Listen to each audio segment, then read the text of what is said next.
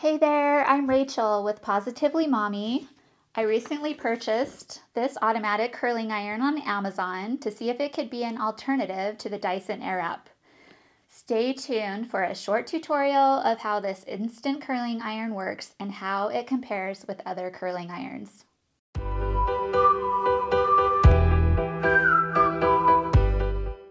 Here is the Kiss Products Instawave Automatic Ceramic Curling Iron. It was $40 on Amazon and has 4,000 glowing reviews.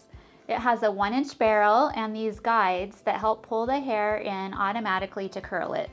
It doesn't pull the hair tight, so it's supposed to be less damaging to the hair.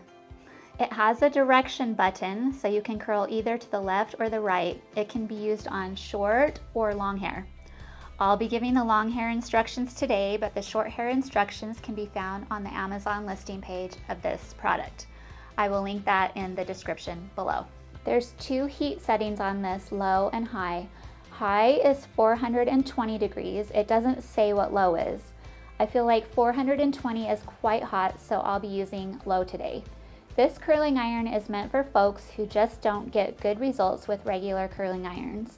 It's supposed to be a lot easier than a regular curling iron, but I'm not so sure about that.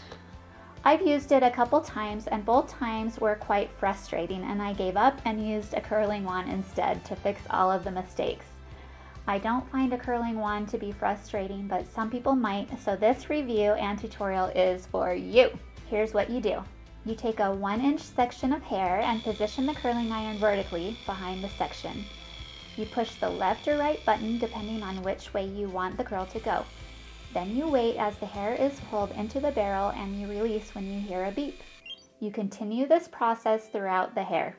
This method is supposed to be tangle-free and easy. I did not find it to be tangle-free or easy. Hair that I hadn't sectioned kept getting pulled into the barrel, and that was frustrating and caused a lot of tangles. I had to untangle those pieces and curl them again. However, I'm sure with practice this would be less frustrating. I found it took about twice as long to curl my hair with the automatic iron than it did with the curling wand, and the curls were falling out by the end of the day, whereas the wand curls stay in for 2 or 3 days. I don't have issues wrapping my own hair around the barrel if it saves time and is more effective. I did wish the barrel was bigger because I prefer loose curls to ringlets. That can be fixed with a little sea salt spray and a wide tooth comb to loosen the curls. There is one nice thing about this curling iron. They say you don't have to wear a heat glove because you're not touching anything hot. But I think I'd wear one just to be safe.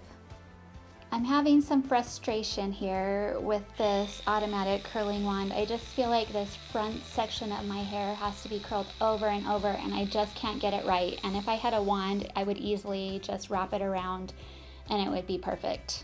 Another thing to keep in mind is you definitely want to have about 1-inch sections of hair. If you use bigger sections or smaller sections, it just really can't hold on to the hair.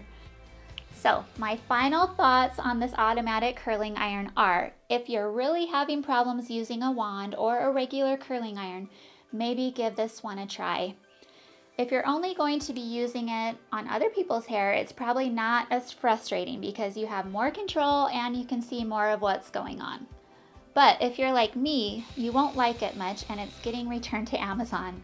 I don't even think it's close to being an alternative to the Dyson Airwrap curling system. And this is something you could probably pass on because the frustration factor. There is another automatic curling iron that gives a bit more control with heat, and when the hair is pulled into the curling chamber, it's called the Infinity Pro by Conair. I'd like to give that one a try to see how it compares. When I do, I'll link to it up above. Anyway, that's my review. If you have any questions, please post a comment and I'd be happy to answer. Make sure to like this video and subscribe. Thanks for watching.